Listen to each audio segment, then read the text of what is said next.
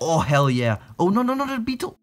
Yo, what the hell, man? There's a beetle in my avicularis enclosure. This is a superworm beetle. You can see it's pretty big. This is... Whoa. Calm down, you little tongue. Yeah, this is the beetle size compared to my hand. Whoa, that's pretty big. Usually we see mealworm beetles, which are like, I don't know, pretty small. But then superworm beetles? God dang. That's a big superworm beetle. I thought this girl ate her worm like before. Let me see if you can see my avicular. Let me put my phone through this.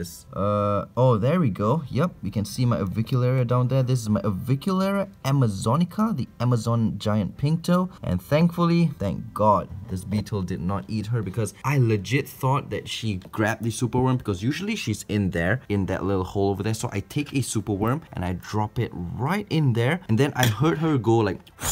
So I thought she took the superworm, so I wasn't too worried. But then, after a month, I see this thing walking around the enclosure. Man, good thing that I caught this in time, because... Let me get it out. Eesh. There we go. Yep, that is a superworm beetle for sure. And thank goodness I saw this, because if that girl starts to molt, this thing can attack her and eat her while she is molting, and kill her, I mean. I don't know if it'll eat her, but definitely it's possible that he can kill her when she's molting. So yeah, put it in with the other superworms. There we go. It's not very often that I find superworm beetles in my tarantula enclosure, because I usually take out food that they don't eat. But I legit thought that this girl ate, because like I mentioned, when I put the superworm in, she went so I really thought that she grabbed the superworm. But let's see her one more time. Put my phone in here. Ooh, man, there she is. Ooh, beautiful girl. Man, she's big. She's so much bigger because she molted. She recently just molted, which her molt is in the superworms over here, like over here. Yep, that's her molt. I guess she molted before that superworm emerged into a beetle, because this beetle seems to be pretty new. And when I took out this molt, I did not see the beetle. I took out this molt yesterday and that beetle was not there. So thank goodness, man, it was almost a death call for this girl. So yeah, that's the random video. Now what I'm going to be doing is I'm going to take this beetle, because you, man, this beetle, you were a potential threat for my tarantula, and I do not appreciate that. So what I'm going to be doing is I'm going to be feeding you off. Exactly. You were almost going to be eating my tarantula, and now you're going to be eaten. Exactly. Oh man, are you biting me? Seriously? Oh my goodness, these guys, yep, they bite. And I mean, it's not painful, but you can feel the nibble. It's not what I like. Let me get my tongue. And you, my friend, oh, where are you going, huh?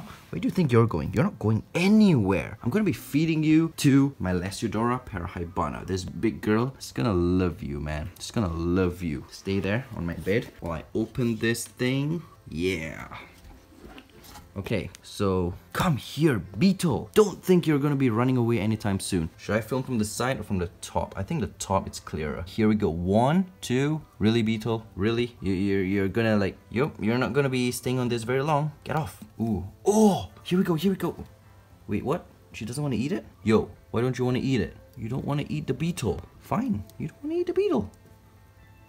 Yep. She doesn't want to eat the beetle. Let's get this thing out. And then who else should I try to feed? My rosehair tarantula? You know what? We'll feed the GBB. I just fed the GBB a superworm, but let's see if she will eat a beetle. Do you want to eat a beetle, girl? Oh, yep. GBB, let's go. Oh, hell yeah. Oh, no, no, no, the beetle. Wait. Yo, the beetle's like... I think it got stabbed. I think the beetle got stabbed. Yep, the beetle definitely got stabbed. It's pretty much dead. Whoa, that was quick. Man, the GBB's fangs just penetrated this beetle and it's gone? Here, you want it? You want it? You want it? Come on, girl. Yo. Yep. Okay, well, I guess that's the end of this beetle. Almost the end. Whoa. Okay. Just a tiny venom drop into this beetle and he's already like this? What the? Okay. Yup, girl, you wow, murderer. You didn't even eat your meal.